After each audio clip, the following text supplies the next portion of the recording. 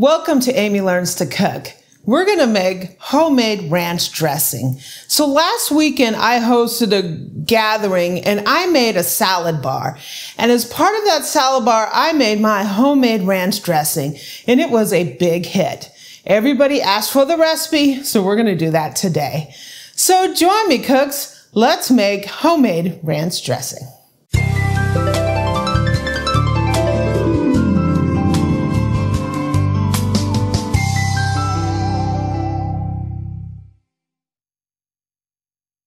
So I'm going to use these bowls that I got. You guys saw these when I got these from Sam's Club. I love these bowls. I've been using them all the time. So we're going to start out and mix our herbs. Now, ranch dressing classically has a little dill, a little parsley, some garlic.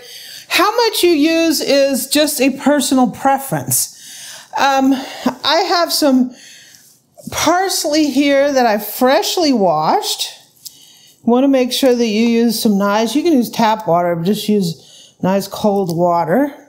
It'll wash them and refresh them all at once. When I'm making this, I usually don't have like a specific amount that I'm using.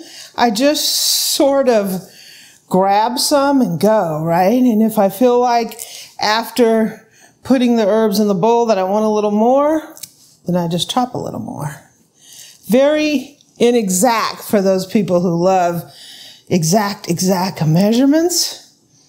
But, you know, that's just how I roll, right? So we're going to go ahead and give these a really good chop.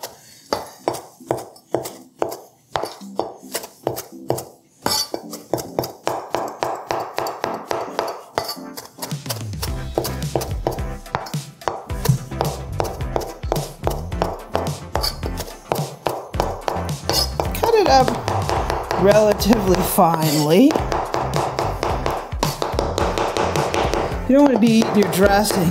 Don't turn it into mush, but you also don't want to eat your dressing and you got like big old pieces of parsley stuck in your teeth.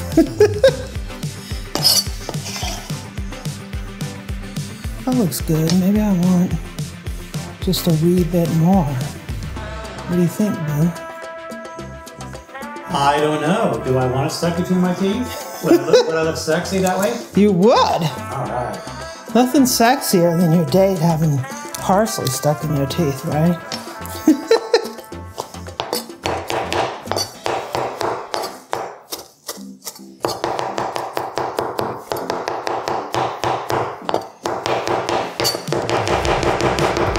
Why do I gotta be weird like that, right? Chopping it like that. Because that's how the rest of us in the world chop. One-handed? we don't know what we're doing. We just chop. Okay. And this is some fresh dill. Ooh. Oh, that smells so good. Again, how much you use is just personal.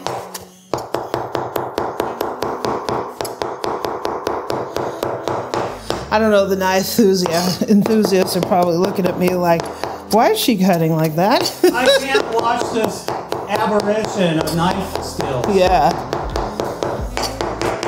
Oh my God, it's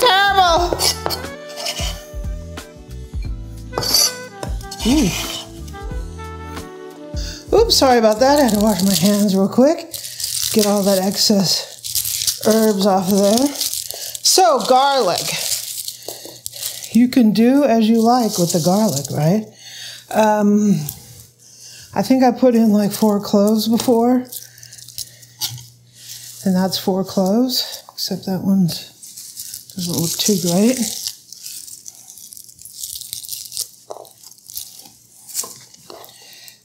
I'm just gonna cut the ends off like that, peel them.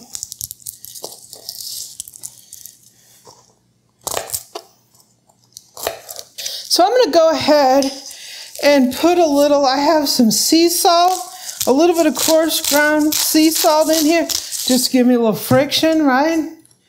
And we want this minced up like really good. So however you do this, you could technically use a garlic press with this. You can, a lot of people use the side of their knife, which when I get this broken down, I'm probably going to use the side of my knife a little bit. It kind of depends on how soft your garlic is, because sometimes my garlic is like hard. So the side of my knife doesn't do that great of a job.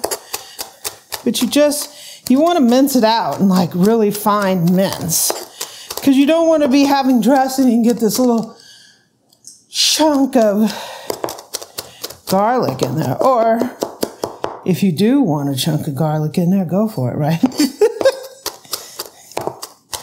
What I say about cooking all the time is it's your dish.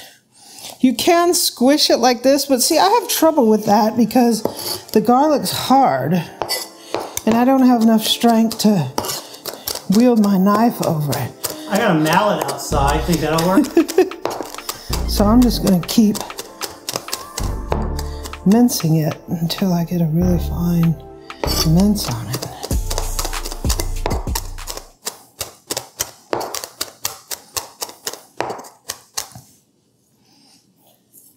So that looks pretty good. So let me go grab the rest of the ingredients. Okay, now to put our other ingredients in. So we have a cup of mayo. So ranch dressing, the base of it is mayonnaise. Some people don't realize that because you really can't taste it like it's the taste of mayonnaise, but the base of ranch is mayo. So I suppose if you want to lighten this up a little bit, you can do so by using light mayo, but you're going to have to adjust a lot of the other flavorings because that brings some weird flavorings to things. So we're going 3/4 of a cup of sour cream. Yeah.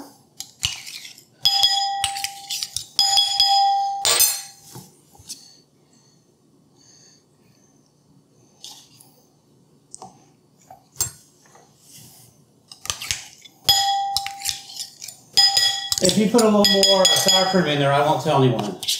Yeah, you can go up to a 1-1-1 ratio. Some reason I do 3/4 of a cup. Everybody seemed to like that, so. We're going 1 cup of buttermilk.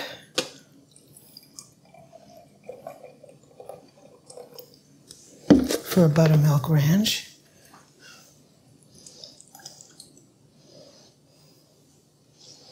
I'm going to put a very little squeeze of lemon juice. Just a little. You can put a little bit of vinegar if you like more vinegar taste. Well, put a lemon juice. Vinegar taste? Yeah, if you want a little vinegar, you can put a little vinegar.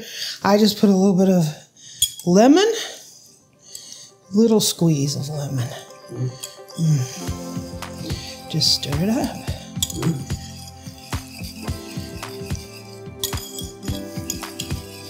That's beautiful. Beautiful.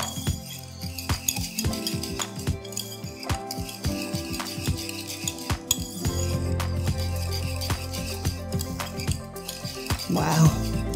And in that simple, easy, we have homemade ranch dressing. Look at that.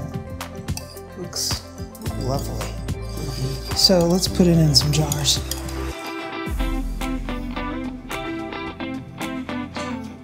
I think I need some tacos to put this on. Tacos? Okay, so we're going to go ahead and we're going to put this into a couple mason jars. I don't want to spill it on myself. If you have one of those canning things, the funnels, which I do have one, but it's not in front of me, so this is what we're getting, right? So these are just your garden variety mason jars.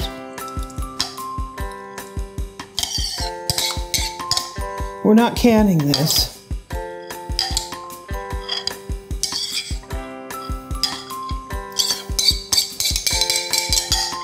I'm just using this for storage. Woo! So let me go ahead and wipe the rim here. So this is going to thicken up a little bit in the refrigerator. Eric tested and we're at like 50 degrees. So in the refrigerator, it will thicken up some. So don't worry about that. I'm going to use these plastic mason jar lids. Oh, yeah. There we go. 2 jars of homemade ranch dressing, right?